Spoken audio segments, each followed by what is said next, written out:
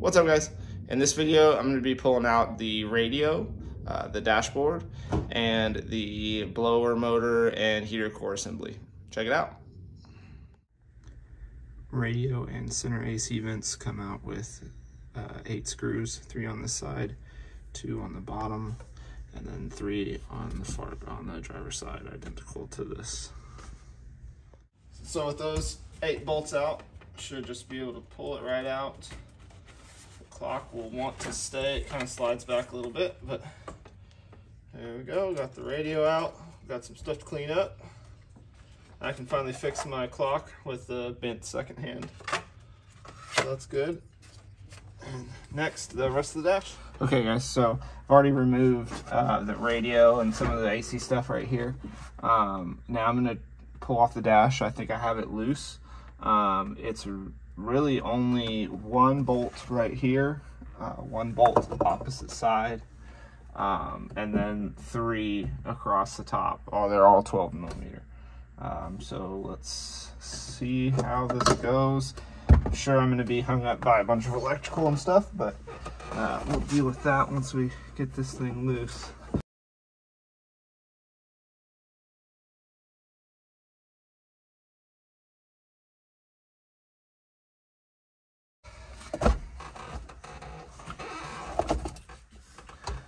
Here we go. A little bit worm this thing out here.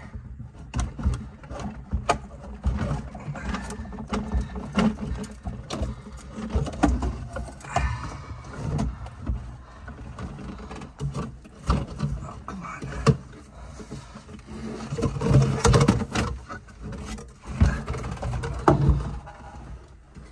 Oh, look at that. There's one more.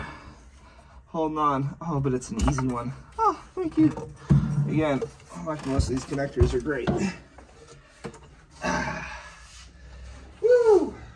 That's the dashboard out of the Subaru. I don't have to be on my back so much. That's great. Boy, do I have some cleaning to do. So to remove the dash, like I said, it's going to be 3 across the top of the dash that are visible through the windshield. They're visible from inside the car too, but they're kind of dipped down a little. There are 2 on either side under the dash, really easy to find. And then there's about, let's see, 1, 2, 3, 4 electrical connections and the speedometer connection. So fairly easy. Ideally you don't have mystery dirt coming out of your ventilation system down in your face while you're doing it, but yeah, not too bad. I've removed insanely more difficult dashes, so for it to come out in one piece with just 5 bolts and about 5 connectors, gotta love it. This is the connection that I mentioned, was a little different. It looks like there might not be an easy way to pull it off at first glance, but it's really just 3 little tabs that you got to pry back that snap in around this collar here. So I'll show you the other side. All right, guys, this was the connector that gave me a really hard time. Don't know why, but that thing was tough. Easy right here, just to pull out. This one is a little tight, and you just gotta pinch these guys, but overall it came loose once I give it a good little tug. So 4 connectors there. The one I mentioned that goes to the back of the speedometer, you just have to pry these little 3 tabs out of that collar, a little flat head, no problem there. And then you've got the 5th that are caught at the end there. Luckily that was just a quick pull out as well. Okay, so now that the dash is out of the way, the radio controls and stuff are out of the way, your main things that are holding this on are going to be a bolt right here, or a nut right here, a nut right here, and then 2 nuts down in here.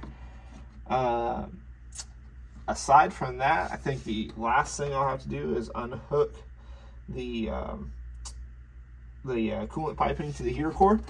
And then just a heads up, it's gonna feel like there's still something holding this on.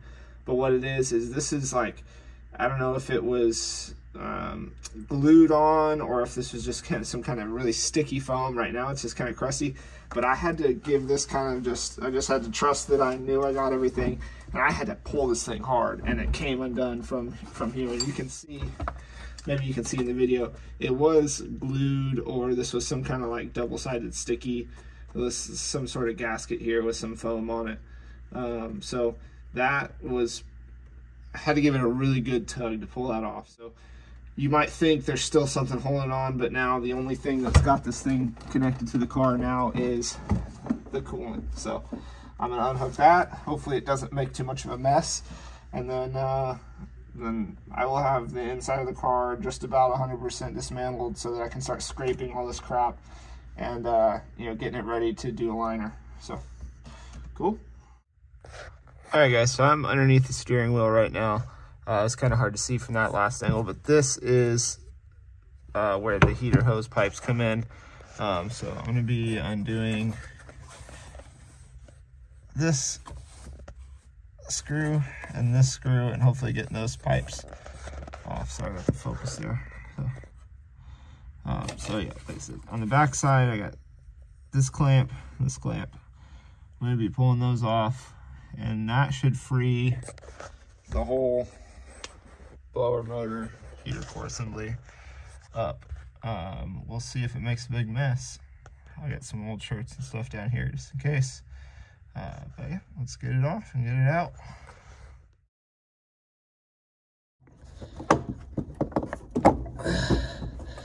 Oh, there we go. All right, that's a much better angle. Now, the hoses come off peacefully and cleanly.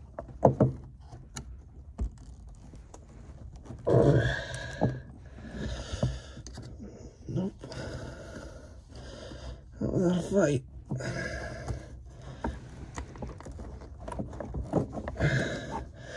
Oh, they're on there.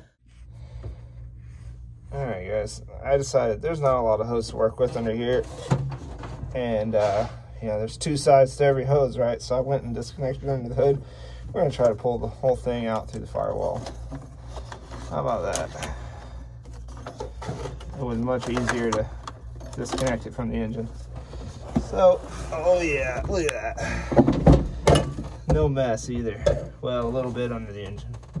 And just not leave anything out. So those two hoses were connected right here, and they go through the firewall right here.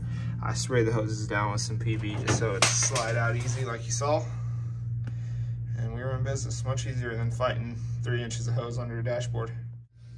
Oh, look at that inside that hamster wheel. Previous occupants, the field mice, very, very dirty. I'll be happy knowing that this will be all cleaned out like new whenever I'm using it in the car someday. Alright guys, so there it is with everything out. Not too bad of a job, honestly. Could be a lot better if it wasn't full of field mice stuff. But next steps will be just stripping everything down, getting it all taped and masked and prepped for liner. All right, so there you have it. Pretty simple overall. I'm happy with how easy it was. Didn't break anything, so that's always good. Next step's gonna be to clean out everything under that dash, clean out that ventilation system. And then we're gonna start taping everything up, getting everything scraped and prepped for a coat of Raptor liner on here. So looking forward to that, so stay tuned.